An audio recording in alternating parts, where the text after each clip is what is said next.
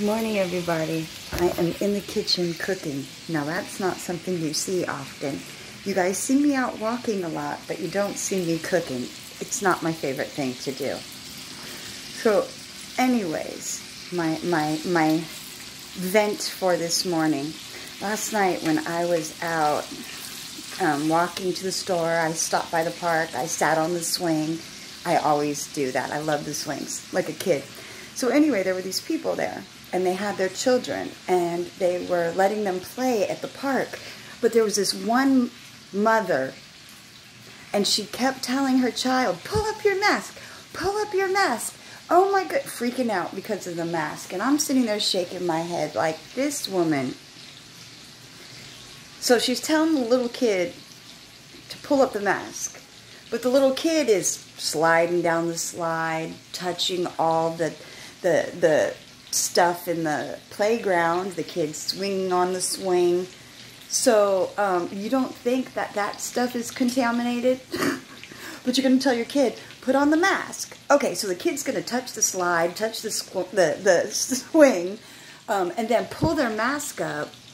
See, most people don't know about, I guess, universal precautions and how the transfer of germs work. I mean, maybe because I went to school in the medical a little bit, I know a little bit more than some things, but some things should be common sense. Common sense.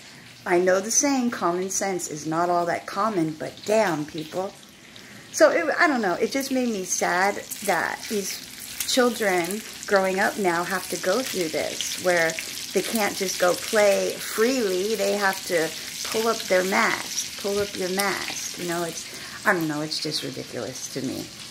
But I think I won't do it. I'm being kind of facetious. I would love to make little flyers that explain how universal precautions work and how touching your mask contaminates it. And when they go to get in their car, you know, how is that? Isn't their door handle contaminated too? But hey, I mean, people, germaphobes, you know what I recommend?